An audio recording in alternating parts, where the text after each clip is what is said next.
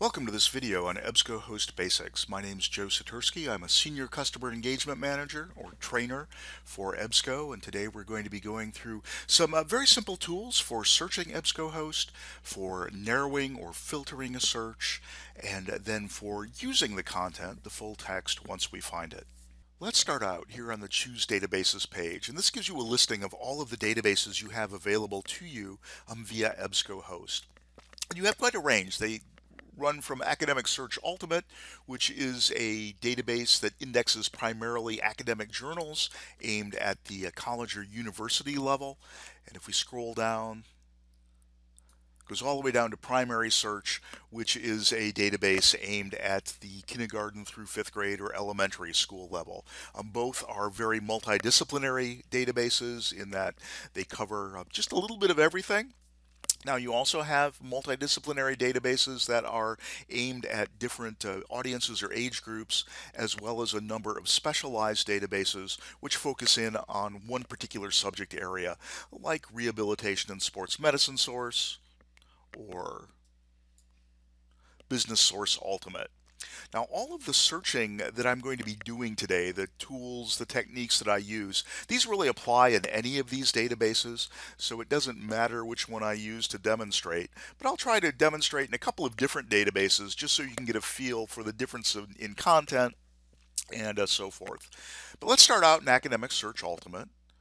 We can enter any of these databases by clicking on the database name, and that will take us to the basic search page, which is pretty basic. We have a search box and a search button.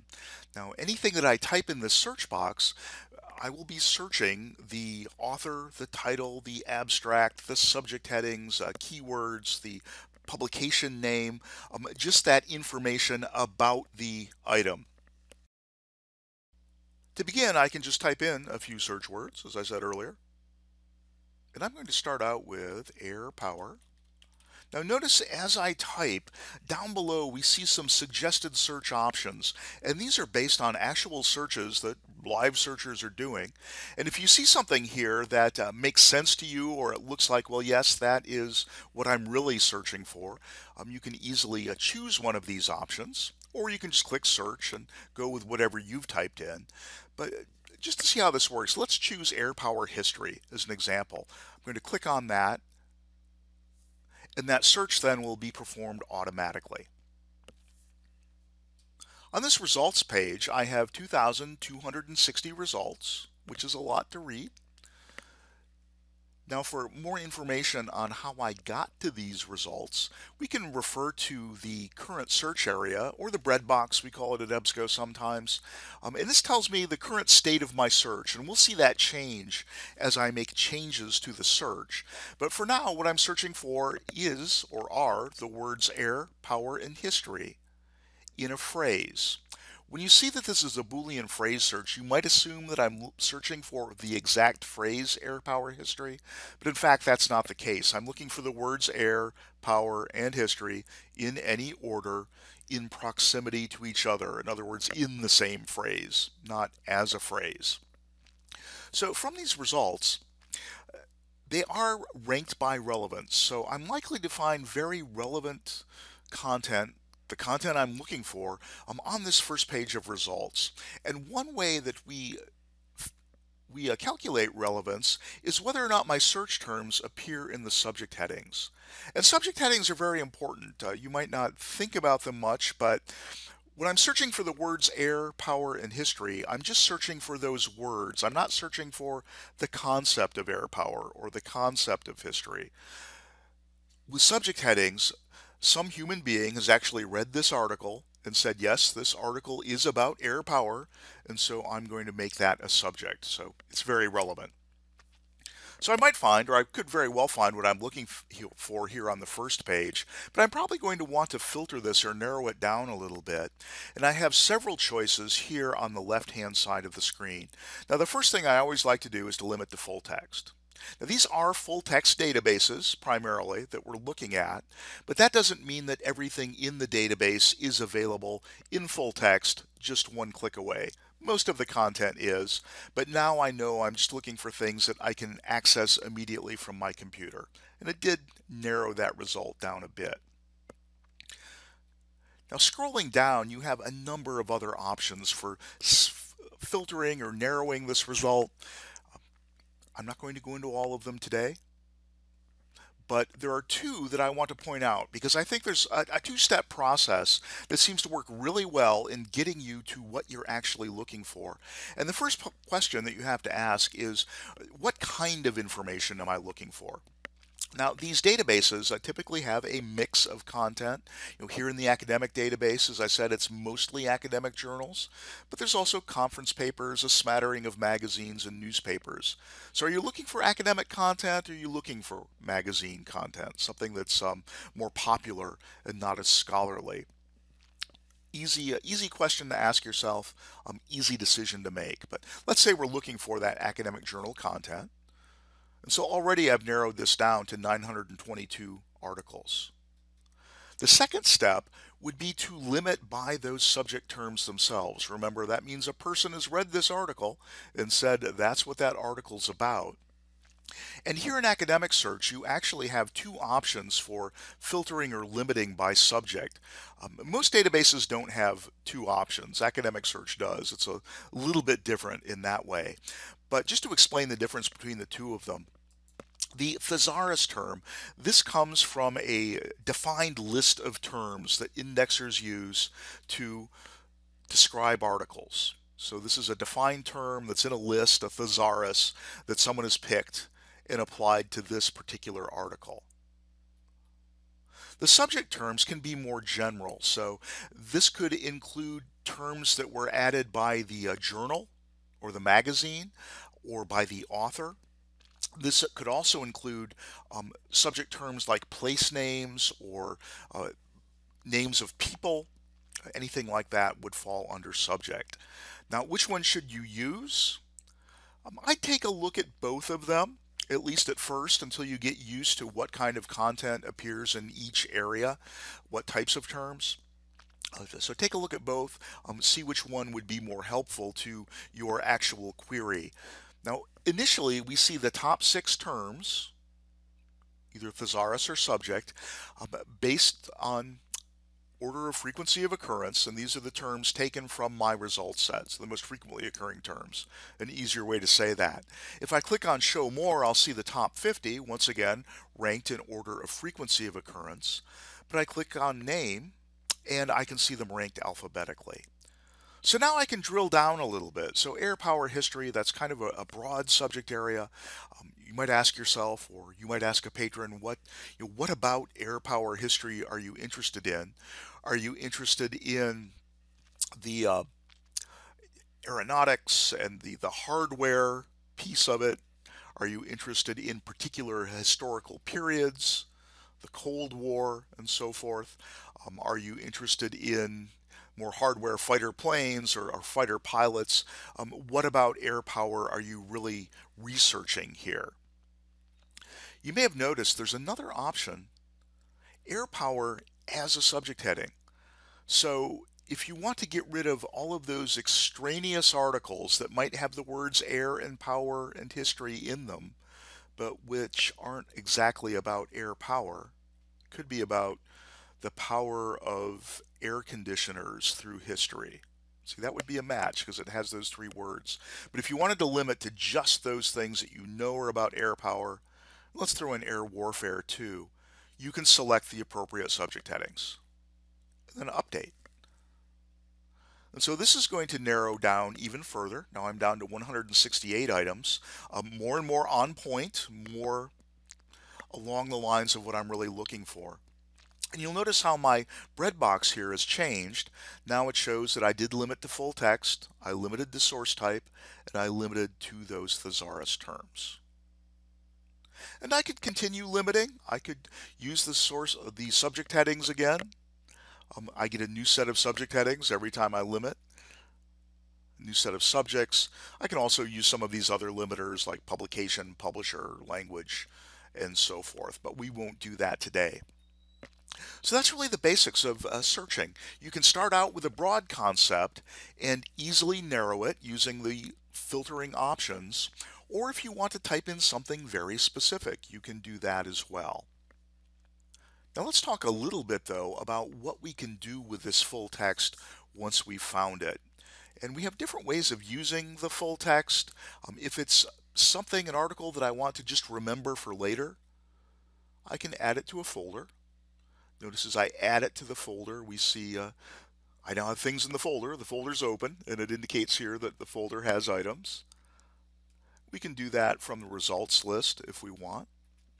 If I want to see more detail about an article, I can click on the article title, and this will show me the detailed record and where my search terms appear within that record.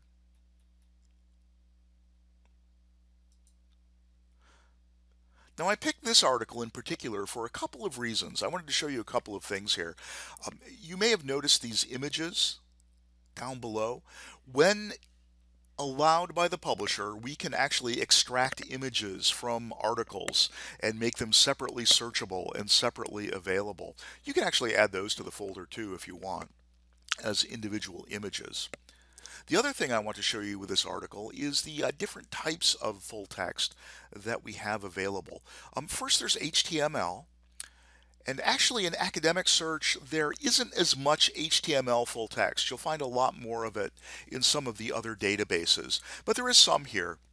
And with the HTML though, there's two things you can do that you can't do with other types of full text in EBSCOhost. You can translate it into your choice of languages. Now this is a computer doing the translation, so it's not going to be perfect, but it's usually close enough to get the gist of the article, of the content. You can also have the article read aloud to you. So if you don't have time to read it, or you want to do something else while you're listening to the article, you can even download it as an MP3 if you want to load it onto your smartphone or MP3 player if you're still using an MP3 player. I think most people have replaced those with smartphones. But either way, you can download that, and you actually have your choice of accents as well. Now on the right hand side, these are some of the other things we can do with this text. Now obviously we can read it on the screen, we can listen to it. I mentioned that we can add things to the folder if we want to save them for later. And I'll talk about the folder today too. If you use Google, you can easily add this article to Google Drive. You can print it locally. You can email it to yourself or to a colleague. You can save it to a thumb drive or to your computer.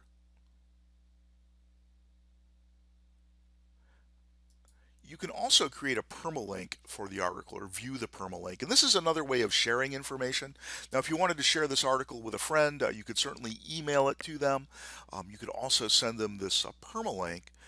And if they clicked on that, that would lead them directly to the article.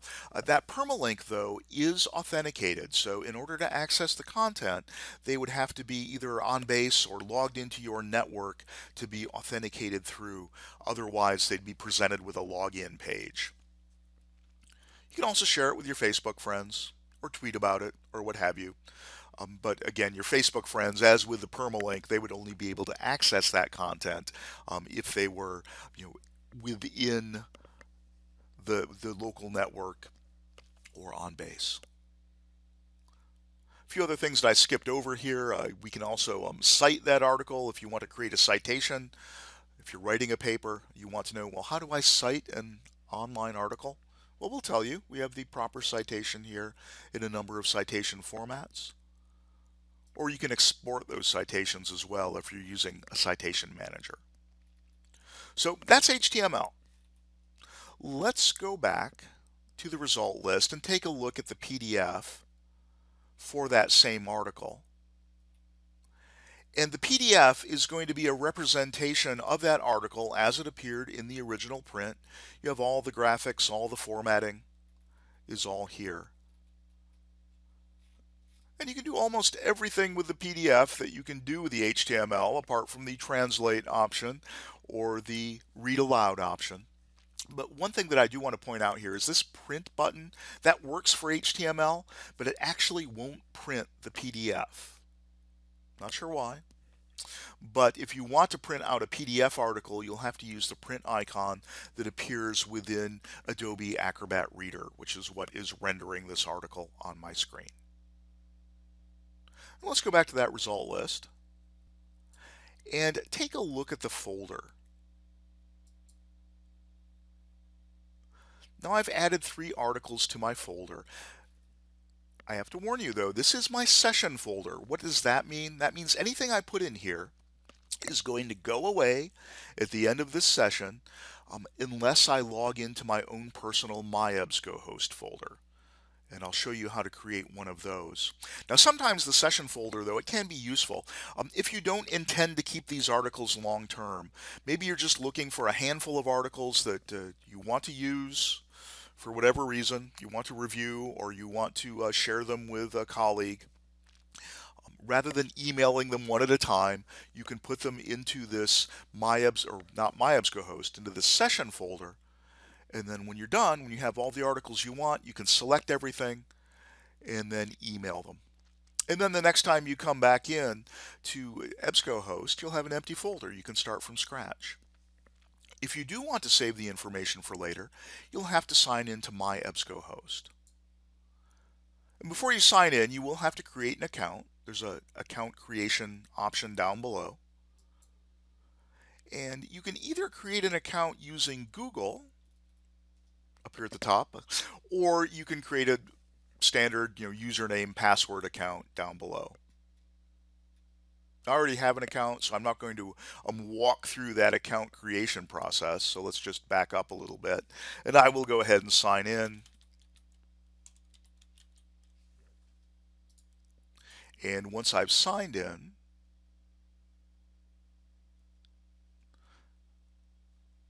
say I'm in Joe's folder, little My banner up here above, and now this information will be saved.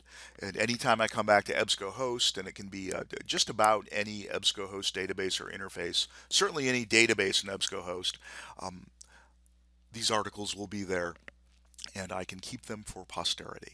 So that's the folder, and that's a really quick and simple look at searching. I do want to try a search in a different database though, just to get an idea for the differences in content, as I said earlier. And to do that, I can change between databases by clicking on the Choose Databases link up at the top. You can see I have Academic Search selected. I can deselect that here, and let's take a look at Middle Search Plus. So Middle Search Plus is another multidisciplinary database aimed at the middle school grades 6 through 8. And now I've tried this search before. I know that I'm not going to get a lot on air power history in this database, but notice that it does remember my search from before, which is kind of handy. But I'm going to try something different here, and really just to get a feel for the differences in content. Outer space, you see all the options down below. And as with the search I did in academic search, I'm looking for the words outer and space in the same phrase in either order. But because of that relevance ranking and the subject headings, I will be getting some very relevant content near the top. And notice that this is now, this information is now coming from like Newsweek, Scholastic Action, Canadian Geographic, not academic journals. Wacky but true. Definitely not an academic journal, but magazines more appropriate to middle school. But I can walk through those same steps to limit or filter this. I can limit to full text. Oops.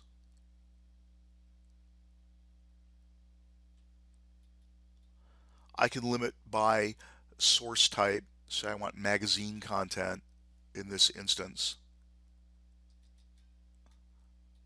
And I could limit by subject. Notice we don't have the option for the subject terms thesaurus. That only appears in the more academic databases. But just as before, if I click on Show More, it shows me the most frequently occurring search terms within my results. Whoops, it's not what I wanted to do. Sometimes I click the wrong thing. Let's try that again. Show More, I meant to click Name to rank those alphabetically.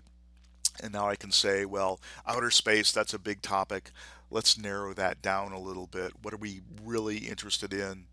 Well, maybe a deep space, astronomers and astronomical observations and astronomy. And we can pick and choose galaxies, anything that's from deep space. and then update that and get a narrower result set. So the tools work the same no matter what database you're in.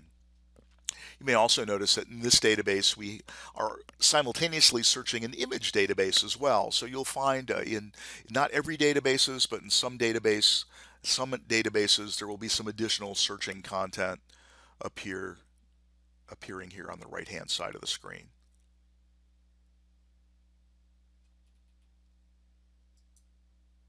If I want to put one of these in my folder, now since I switched between databases, but I'm still in EBSCOhost, I'm still logged into my EBSCOhost, and so we'll find that additional content from this database saved here as well. There we go, outer space underwater. Alright, so that's everything that I had to talk about in this video. I will be producing another video where I go into some more advanced searching tools using the advanced search page. Before we leave though, I do want to go over to EBSCO Connect. You'll find this at connect.ebsco.com, and this is a great resource if you have any questions about how to use EBSCOhost, how to search, how to use the folders. Any questions you might have are probably answered here in the form of an FAQ or a help sheet, a user guide, a tutorial. All of that content is here, and you can find it by typing in a few keywords and clicking search. So thank you for viewing the video. I hope you learned something useful today.